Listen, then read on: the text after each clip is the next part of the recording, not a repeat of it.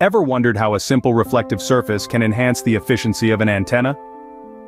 Welcome to the fascinating world of reflector antennas.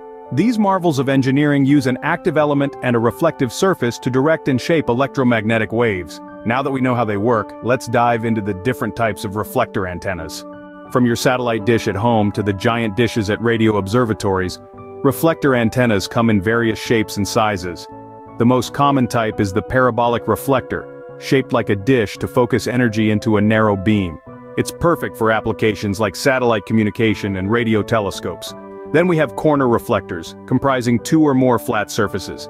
They're often used with a dipole or other element, reflecting energy back towards the source. Each type has its unique characteristics that set them apart. Let's take a closer look. High gain, directivity, and frequency range are key characteristics of reflector antennas. But where do we commonly see these antennas at work?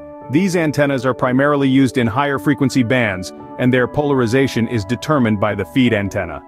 Now, let's talk about their applications. They play a vital role in satellite communication, providing focused communication links. Large parabolic dishes, another type of reflector antenna, are used as radio telescopes in astronomy.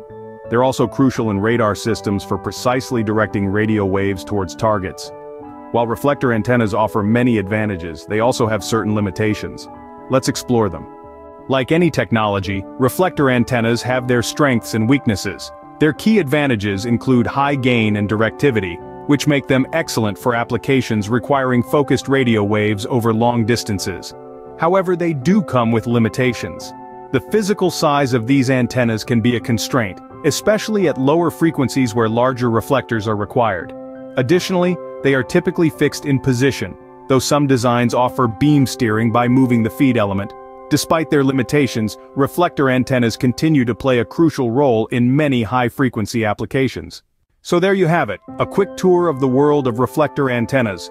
We've explored their operation, types, characteristics, applications, and even their strengths and limitations.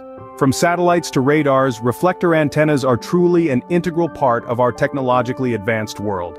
Thank you for joining us on this journey. Stay curious and keep exploring.